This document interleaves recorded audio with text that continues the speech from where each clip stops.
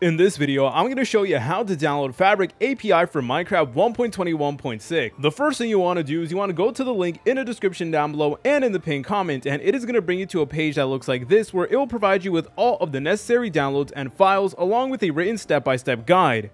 Alright, so step number one is to download the Fabric mod loader, and obviously since Fabric API is a mod, we will need a mod loader and we need to go ahead and go with Fabric. So underneath step number one, you're going to see this download link, so please go ahead and press on that just like so. It is then going to bring you to a page that looks like this, and you just want to go ahead and press on download.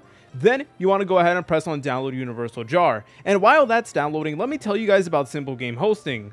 Simple Game Hosting offers affordable and high quality Minecraft server hosting where you're able to make a 24/7 Minecraft server for you and all of your friends. The best part about having your own server is that you can control every single aspect of it. You guys can include mods, mod packs, plugins. You guys can also even make it crossplay if you want. The best part is that Simple Game Hosting specializes in creating modded servers, so you could upload any mod pack you could think of with the click of a single button. There's also dozens of video guides showing you how to do everything. So guys, if this is something that you're interested in, feel free to check out the link in the description down below and in the pinned comment. Alright guys, so that's enough yapping out of me. The next thing you want to do is you want to locate the Fabric installer. So if you're on Google Chrome, you should be able to find it on the top right just like so. However, if you're not able to find it over here, then what you could always do is open up your File Explorer and then look underneath downloads.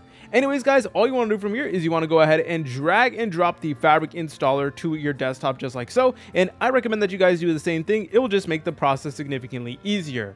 Anyways guys, all you want to do is you want to head back over to the website, and now it is time to download the actual Fabric API mod. So let's go ahead and press on it just like so, and then it is going to redirect us to a page that looks like this. So what you want to do from here is you want to go ahead and scroll down until you see the option that says game version 1.21.6, and obviously you want to make sure that it does work for Fabric. So here it is guys, and all you want to do is you want to press on this green button that says download. And again, after you went ahead and installed, what you want to do is you want to go ahead and drag and drop it to your desktop just like you did with the Fabric installer. Alright guys, the next thing you want to do is you want to head back over to the website, and we need to make sure that we do have Java installed on our system, because we will need Java in order to run .jar files, run shaders, mods, etc. So underneath step number 3, you want to go to this link over here. It's going to say like oracle.com, and then it is going to bring you to a page that does look like this. Once you're over here, please make sure that JDK21 is actually selected, and then from here you guys could select on your operating system, whether you're on a Linux, Mac OS, or on a Windows. So me personally, I'm on a Windows, so I would go ahead and select on this. Then I would install the x64 installer, and then it is basically going to walk you through the entire setup wizard. It's incredibly easy and intuitive guys. It really shouldn't take that long.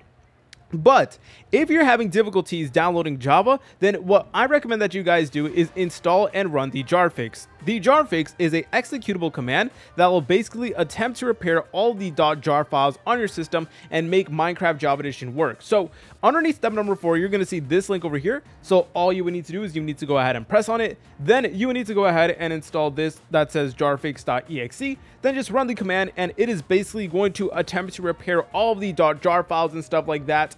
But anyways guys, once you went ahead and installed Java, the Fabric installer, and the Fabric API, we are good to go. So you want to go to your desktop just like so, and what you want to do from here is you want to go ahead and right click on Fabric installer. Then you want to go ahead and select on open with.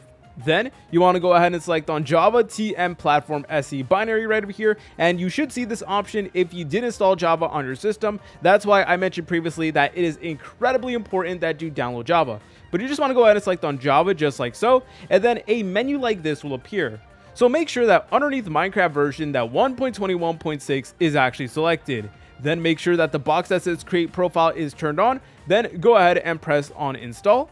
Once that's done, go ahead and press on OK.